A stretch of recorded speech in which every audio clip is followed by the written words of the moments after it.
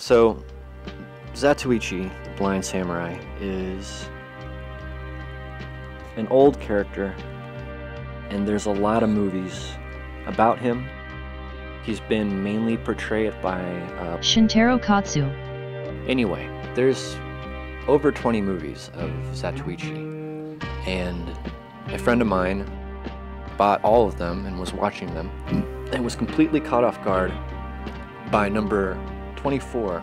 And I'm going to read a synopsis that he wrote, that he felt like he had to write because he was so deeply disturbed with what he had seen. And he sent it to me, and I thought I needed to record it and try to explain to you guys the misery and confusion that is Zatoichi in Desperation.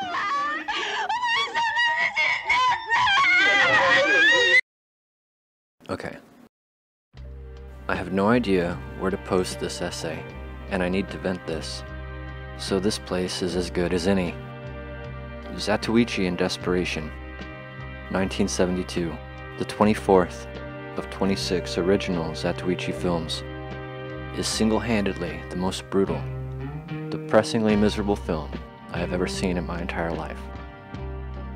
I say this with zero hyperbole, and having seen Melancholia, Antichrist, The Deer Hunter, Hardcore, Salo, Cannibal Holocaust, Synecdoche,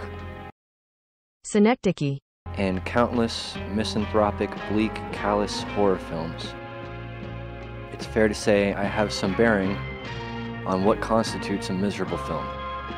For context, a Zatoichi film, for the most part, follows the general formula of Zatoichi, a blind Yakuza with low-level supernatural senses and phenomenal sword skills, wandering into a new town, village, city, and experiencing some sort of injustice caused by the local government, the Yakuza, or both, and working towards correcting said injustice, usually at a personal cost. It is often a bittersweet victory, but still a heroic tale with humor sprinkled throughout. Zatoichi in Desperation goes, "Fuck that, fuck all of that, fuck every single bit of that." The film begins with Zatoichi cautiously crossing a very dilapidated rope bridge, and halfway across the bridge he crosses paths with an elderly woman playing a shamisen, that atonal Japanese banjo. And she warns him to be careful on the bridge as it has many gaps and missing planks. They talk briefly, and she explains that she's going to visit her daughter who works at a brothel. As both are about to part ways, Zatoichi offers the woman some money for her playing. This causes her to get excited, and she carelessly rushes to take the money and falls into a gap.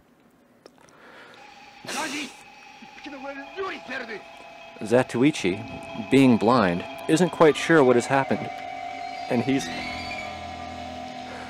unable to help her as she's clinging for dear life before falling to her death in the river below, leaving behind the shamisen. He recovers the shamisen, which has the old woman's name written on it. He doesn't currently know this.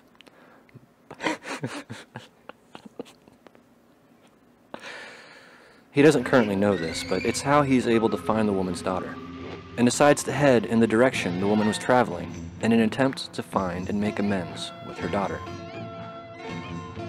I'll spare you a complete synopsis and just explain the core characters of the film and what happens to them.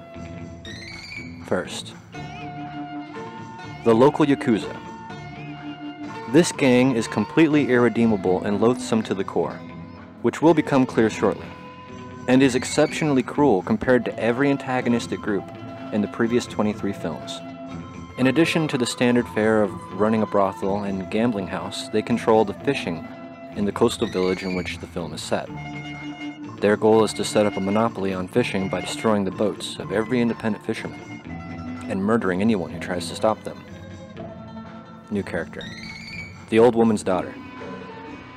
Unlike many of the prostitutes we've encountered in previous films, this woman is completely jaded, doesn't really care that her mother is dead, nor does she care that Zatoichi pays off her debt to the brothel. She even helps betray Zatoichi, tries to get him drunk and sleep with him, so that the Yakuza can ambush him in a compromised position. That plan doesn't work, and Zatoichi kills a great deal of them in the ambush. But he mistakenly believes she's been kidnapped, so he tracks her down to a Yakuza-owned whaling boat, where he is inevitably trapped. It is on this boat we experience the worst thing to ever happen to Zatoichi. We watch in full gory detail as the Yakuza meticulously impale his hands with whaling harpoons.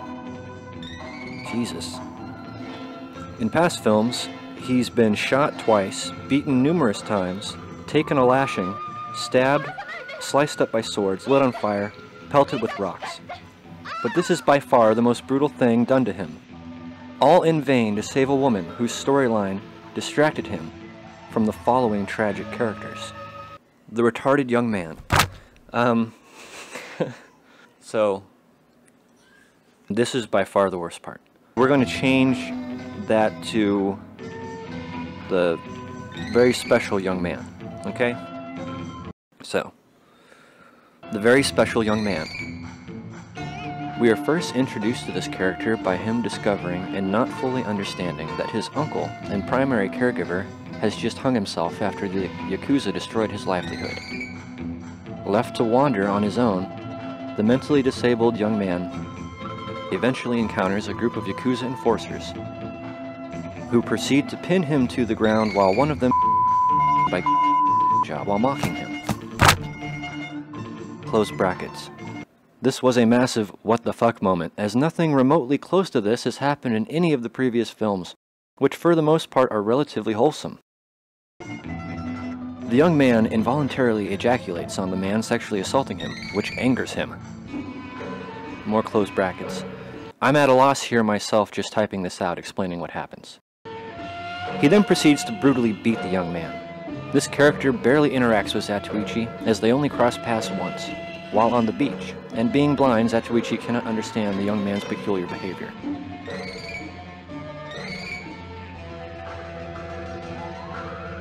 Next character is Little Boy. One of the first people Zatoichi encounters in the village. He helps direct Zatoichi towards the brothel, where his 14-year-old sister is also working as a cook, maid, server. Specifically not a prostitute at this point in the story. As a means to support them, as their parents had died. The little boy later throws a rock at one of the Yakuza enforcers while they are harassing the villagers after setting their boats on fire, preventing them from extinguishing the flames.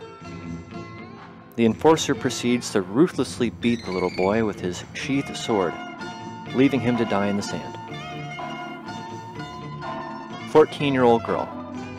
She initially works at the brothel as a server to earn a living to feed her and her little brother, but is eventually forced into prostitution when a quote-unquote creepy pedo government magistrate who is working with the Yakuza to establish their monopoly takes an interest in her.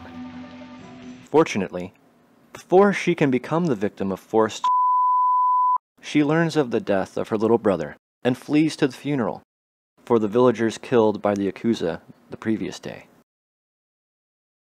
She takes his body from its casket, which nobody had claimed, and walks into the sea holding his body in her arms, drowning herself. She barely had exchanged words with Zatoichi when they met at the brothel. In a normal Zatoichi movie, these tragic characters would all have been protected by him, while some jaded prostitute wouldn't have come up on his radar. I guess the point of the movie was that while trying to correct a wrong he was only partially responsible for, Zatoichi missed the far greater injustices happening all around him. It's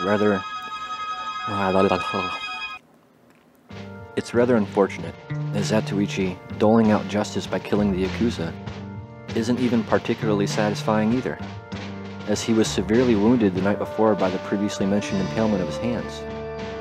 He's left having to fight with a major disadvantage, his sword bound between his two hands, lending itself to a rather awkward fight sequence.